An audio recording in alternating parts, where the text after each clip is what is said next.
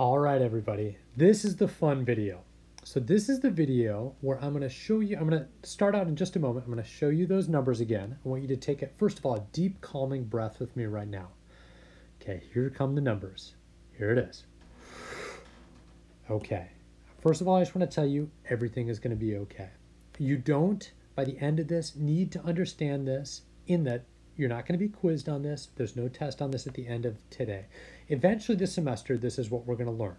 But what I just want to show you today is that everything here that goes into calculating a statistic, things like means, sum of squares, mean squares, and eventually an F ratio, all that stuff just comes down to three basic things. Okay, and I'm going to walk you through each one. I'm going to show you the data, and then we're going to calculate these. But I just want you to get the gestalt, the broad idea that we have basically observations, we have expectations, and we have two different sets, really three, but two important sets of deviations. Observations are data points, expectations are means, and deviations, how our observations deviate from our expectations. Okay, so I'm going to take that away. We're going to come and we're going to start, and we're actually just going to look at some data for a moment. Okay, so we're going to imagine this a multiple group experiment in which we have, let's say again, that we're giving two different kinds of drugs and trying to improve happiness. Sorry for the lack of creativity here, but let's just go with that example. So let's say here that we have drug A, drug B, and a control. Okay, three different types of interventions. And now, and this is happiness levels up the side. And what we want to know is, how happy are the people who have taken each one of these drugs? So one of the ways to think about this is with each of the data points. Okay, so here, this is a person in group A who scores a 1, 2, 3, 4, 5, 6. So this person scores a 6 on happiness. Here's another person who has scored a 7 on happiness, and another person who scored a 5 on happiness. So in group A, we have a 5, a 6, and a 7 on happiness. In group B, we have 3 people. And again, just for the sake of simplicity, each of these are very small groups. You'd never conduct an experiment with this small of groups. We have 3 people in each group. Someone here who scored a 4, a 5, and a 6 on happiness. And in the control group, we have someone who scored a 4, a 5, and a 3 on happiness. So our basic experiment, 3 groups. We can think about these each as 9 different observations, or each one of these groups can be represented by a mean. So remember, we've talked about these means as being expectations. In other words, if I were to ask you, there's one person, I'm going to randomly choose someone from group A, and I want you to tell me their happiness level, but you don't know which one it's going to be. I just need you to guess their happiness level. What happiness level do you expect them to have? Well, all things being equal, we would expect them to be close to that mean. So you would guess a happiness level of 6. Sometimes you might be off a little bit. They might be a 7. Sometimes you might be off. They might be a 5. But you're going to guess that's 6. So we have a mean to represent the people who took group A, drug A, a mean for group B, a mean of 5, and a mean to represent the control group. So in other words, this is our expectations for what individuals in each group are like. If these groups are meaningful, then we expect individuals within each group to be somewhat similar to one another. Remember, though, that each mean is an imperfect representation of each group. In other words, people deviate from the expectation. Another way of saying that is there are errors. So here, this is a deviation. This individual deviates from their group mean. There's an error there. Another way of saying this is there is within group variance. Within group variance. So let me circle that in a different color. We have within group variance. In other words, group members from within a single group, group A, vary in terms of their happiness scores. And as we talked about before, this within group variance is our purest measure of error when we calculate an ANOVA, which is what we'll do later on in the semester. Finally, there's another expectation or another mean. This is, and members within group B deviate from their expectation, and members within group C. So we see that there's some error within each one of these groups.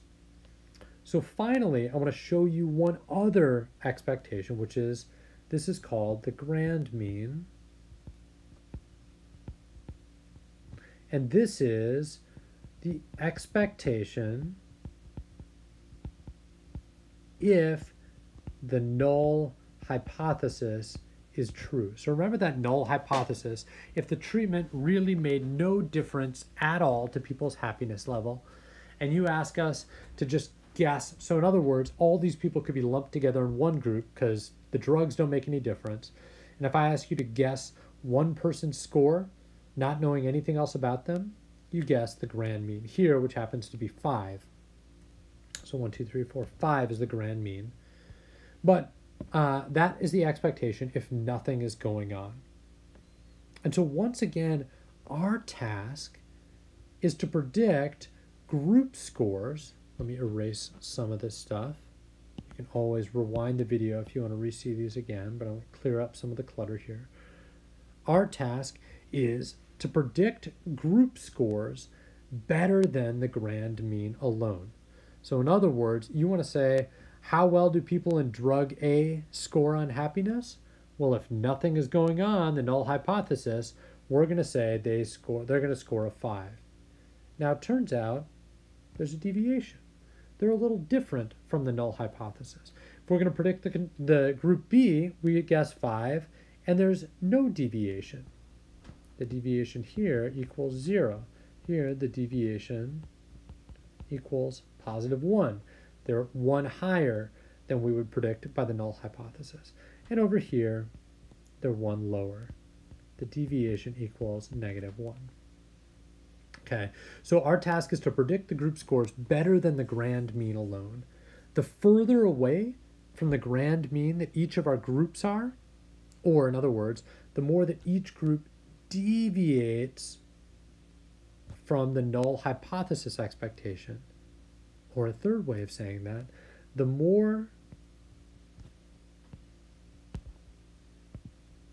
between group variance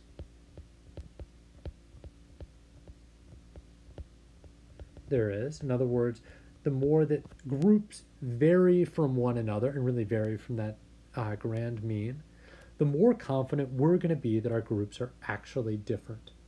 So visually speaking, this is all we're going to be doing. All those numbers you saw before, it's just to ask the basic question, do these groups differ from the grand mean more than we would expect by chance alone? So let's go back and let's take a look at the numbers. We're going to do it one at a time. So instead of showing you that whole page, I'm just going to show you a little bit at a time. These right here are our individual scores. So SA1, so this is the score for participant number 1 in drug A.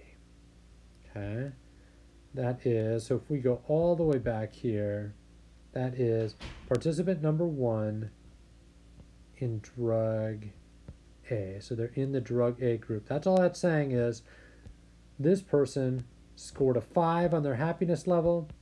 This person right here in drug A group, the first person scored a 5 on their happiness. We have 3 people in that group. Remember, they scored a 5, a 6, and a 7. In group B, they scored a 4, 5, and 6. And in the control group, they scored 3, 4, and 5. Those are our observations. This is the data. So now we want to try to figure out, okay, how can we represent our expectations for that data? Well, one of the ways is saying if drug A is really doing something, we expect all three of these people to be somewhat similar to one another. In other words, we can represent our expectation for drug A. If we know someone's in drug A group, we want to know what do we guess that their happiness level is. And the best way to estimate that is to just take the mean of all their scores. You average 5, 6, and 7 together, so add them up, divide them by 3, you get the mean score here, which is 6. The average drug A score is 6, the average drug B score is 5, and the average control group is 4. So in other words, just looking at this, it appears that those taking drug A are slightly happier than those taking drug B, who are slightly happier than those taking drug C. In other words, there's a deviation between scores. But remember, another way to think of the expectation is maybe nothing is going on at all. That was, remember on this one, represented by that grand mean, or the null hypothesis.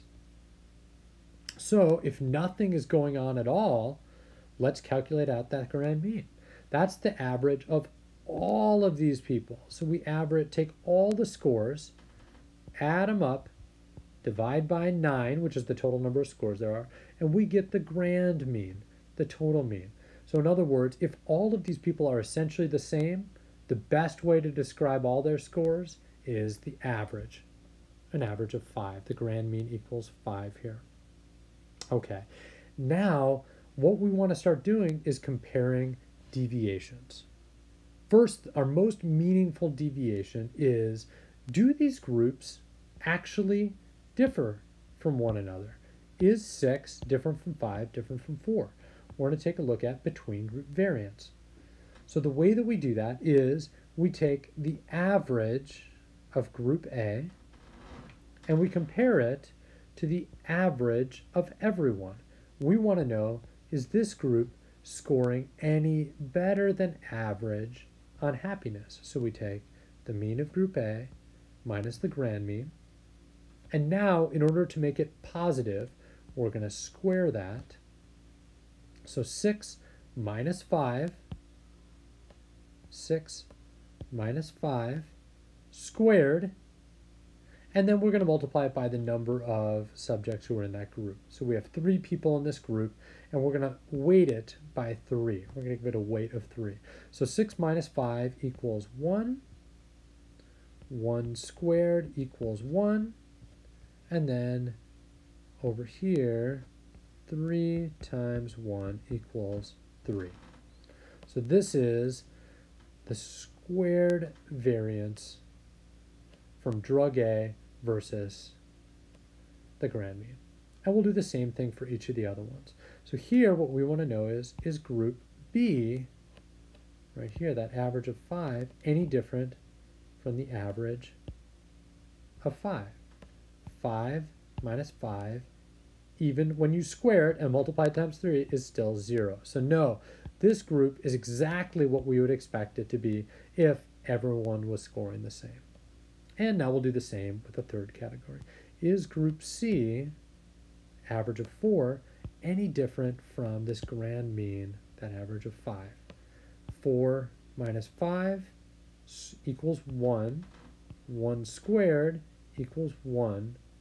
3 times 1 equals 3. And that's where we get this.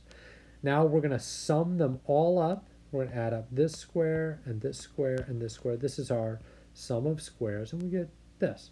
Now we'll go through this again in a couple weeks. Right now, I just want to show you how this relates to the data. But what this is telling us is this score tells us, in general, how much do these 3 groups, on average, differ from each other. How much of a difference does it make if you took drug A versus drug B versus the control group? And so we get a number here. The second type, so these are deviations. These are the deviations of each group from the overall average. The second set of deviations we now want to take a look at is our error. Because we don't know, is 6, is that a lot? Is that a little? Are these groups differing way more than we'd expect them to, or way less?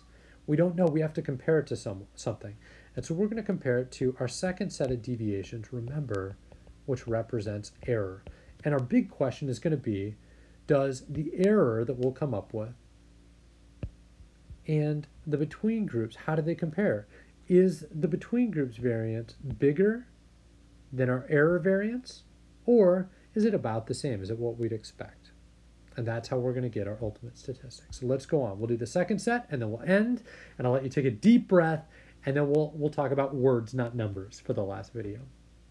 So we're going to do the same kind of thing, but here, instead of asking the question, is the group different from the grand mean? What I want to know is, how much does each person differ from their group average? In other words, one of my assumptions is that this expectation, this mean, is meaningful. That this average for drug A group describes each one of these participants well. But I got to test that out. I got to see how much error, how much do each of these people deviate from that expectation. So what I do is I for each person here, I take how much does that person deviate from their group average, and I square it. 5 minus 6 is 1, squared is 1, plus how much does this person, 6, deviate from the average? 6 minus 6 is 0, squared is 0. And how much does this person deviate? 7 minus 6 is 1, squared is 1, so 1 plus 1 is 2. Okay, so we have a little bit of error variance there, and we have a little bit more in each one of these categories. So here, we do the same thing for the second group. We take, those are the wrong calculations. We do the same thing for the second group, where now we're taking a look and we're asking, how much does this person differ from the group average? 4 minus 5 squared is 1, plus 5 minus 5 is 0, plus 6 minus 5 is 1, square each one of those, and you get 1 plus 0 plus 1 equals 2. And that's where we get this 2 from. And we'll do the same thing for this third group. How much does this person differ? How much does this person differ? And this person, and you square those. So now what we have here is another set of squared deviations, okay? And you can also do the same thing and just find out, in general, how much total variability is there. In other words, if the null hypothesis is true, in other words, this is our grand mean, or the null hypothesis, null expectation, how much does each person differ from that? 5 minus the grand mean, 6 minus the grand mean. And all this tells us is, if we lump all of these people together, how much do they spread out in general? How much total variability is there? And just to kind of show you how this all works out, it turns out, and this will always be the case, that the between group variance plus the within group variance is going to equal the total variability. So in other words, what we're doing up here with these two is we're really breaking down how much do people differ in general.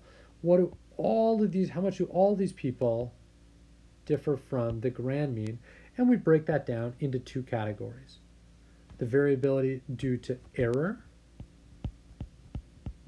and the variability due to treatment plus error. And what we're going to do in the end is to compare those. So ultimately, what we do in the end is now we take these sum of squares and we make what are called mean squares out of them. These pull each one of these back into a way that we can compare them to one another. So here's that total amount of between group variance. You don't need to know what a DF is right now. We'll talk about that later in the semester. But all that to say, we're going to take this and make it meaningful. We do the same thing down here. We're going to use something called a degree of freedom, or DF. And here, and all we're going to do now for our final analysis is we compare 3 to 1. And what we find is 3 is actually much bigger than 1 is. That we have a lot more between group variance than we do within group variance. And that's what's going to give us our F ratio. Our F is really just equal to how much between group variance over within group variance, or in this case, 3 over 1. Okay, we'll do that again in a few minutes, and we'll do that again in a few weeks, but this is just the first time I want you to see that. Okay, so take a deep breath. I can answer questions about this in class, but this is the first time I want you to just take a look and see that these numbers aren't as scary as they need to be. That these numbers are really just representations of these individual points, these averages, and this grand mean, and these deviations, and the kind of deviations between those. So they're just observations, expectations, and deviations. Okay, you can pause the video, take a deep breath. Thank goodness that this slide is over.